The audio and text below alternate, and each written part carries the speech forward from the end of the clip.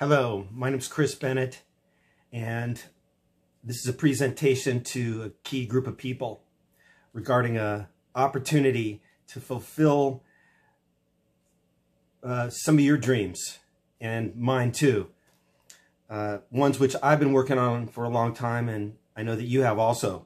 So Chip and Joanna, it says right in here, Bridge Building Summit.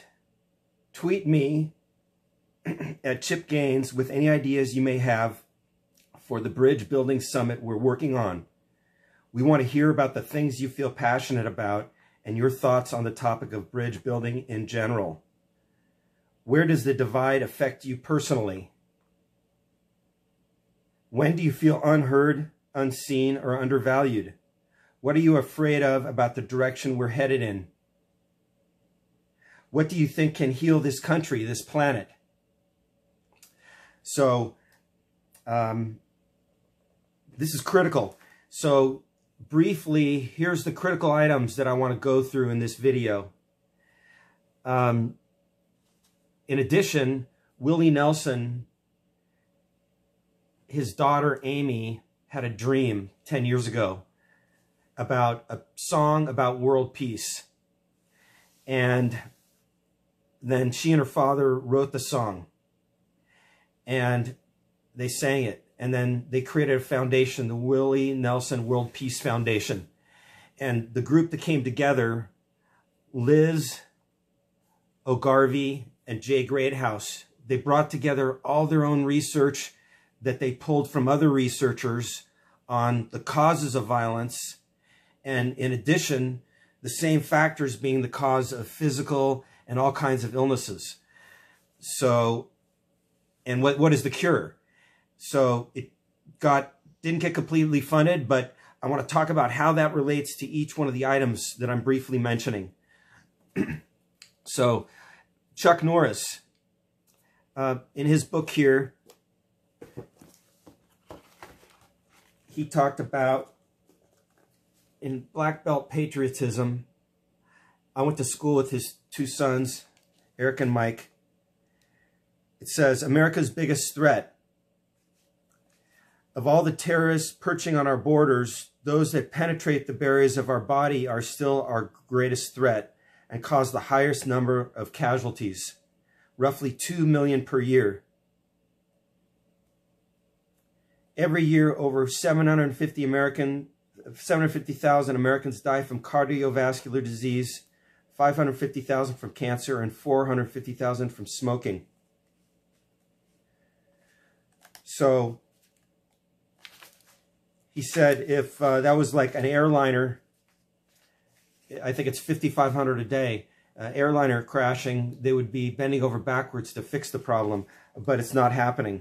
So, and we're going to look at why when we look in further detail. So, what else? John Paul Dejoria, one of my friends and business partners in these projects, Sherry Reed, she had a vision 30 or 40 years ago. She got so sick because of terrible medical care that she died, and they had to revive her. And during that experience, she saw a vision of global healing, and through post-traumatic stress programs being freely available all over the world. And so she's been working on that ever since, and especially the last 10 years. She already has a location in Texas. She wrote her autobiography. Then she had a second death experience as a result of terrible medical care. Maybe a few years later, horrific experience, and had another vision of similar nature, that it was her life's mission. So, but it hasn't happened yet. So, she's a friend of John Paul Dejoria. She's already talked to him about this. He has her book, I'm sure. And John Paul Dejoria did a TED Talk, which is very, very important to health. And I'll get to that in a minute. The fifth item is Tracy Reiner. So I was working with her on working with her. So we were just in serious discussions. I thought they were serious. She was serious enough to talk to me. And that was 8 or 10 years ago.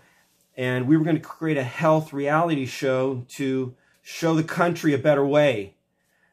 And she had already worked on the same idea with Maria Dorfner, who's a very experienced health TV producer. She worked at NBC for a long time. And so they created an idea for a health reality show. And that's what I want to talk about in this video, is how to make that happen and why it's a matter of life and death, why it's very important. So right behind me is my own family. And they've been getting treated like dogs by the medical system for 20 years especially. And it's not right. And it's happened to all of us probably. And we've also had good experiences, and that's what makes this is such a challenging issue, is that we have good experiences and we want to think that things are going well, but then we see problems and then we hear stories. And so let me tell you a story that has me just unable to sleep at night for the last few days. So my father is in bad shape. He was a professor of medicine at UCLA for 35 years. And I don't know if Chuck Norris remembers him, because there was an incident where my brother had to pull Eric off of me when we were in grade school. And so he may have heard about it from his brother. But we lived in the same neighborhood. We went to the same school. Eric and Mike, what was it? Rolling Hill? No. Rancho Vista in Palos Verdes. So my father wrote this book years later. And here he is. He was a pioneer for many reasons. Here he is. Here's a picture of him. He was the founder of the UCLA, Harbor UCLA dialysis clinic. And there he is receiving one of the first machines. So those things work to extend people's lives, but then they have to get a lot of other things, which often are not getting paid for.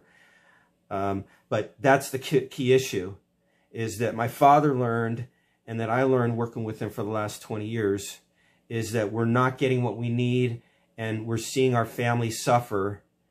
And if it's not happening to you yet, take heed, because it will. That's what we all have in common in America, is that we have to go through the healthcare system. And so what I'm doing, it's right now, I'm asking you to share this message with Chip and Joanna Gaines through the grapevine, so they get this, and I need to help in saving my dad and my aunt right now, like within a couple days. Like, we're going to launch this show. It can accomplish everything you talked about. So what you're talking about here, you need a TV show to accomplish this. A bridge building summit in a TV show. Not live. We'll probably film it and then edit it and make it perfect. But just, it can be done really, really fast. It can be done in a few days. It can be done in a week. But I'm asking you to bring the team together so that we can save my mom and save my dad and save my aunt. So my dad was a doctor for 50 years. He was a professor of medicine at UCLA for 35 years. He healed many people. He was the founding medical director of the Padelecki Longevity Center, which is the longest profitable healthy living program in the world of its kind. And it's now in a Trump-owned hotel on Miami Beach. Not owned by Trump, owned by a Bush associate, President Bush, a billionaire, who bought it and then forced the family out with fraudulently. That's another story, though. But the end result is, and I'm going to get into this in the next section when I get into detail, is that our family members are not getting what they need.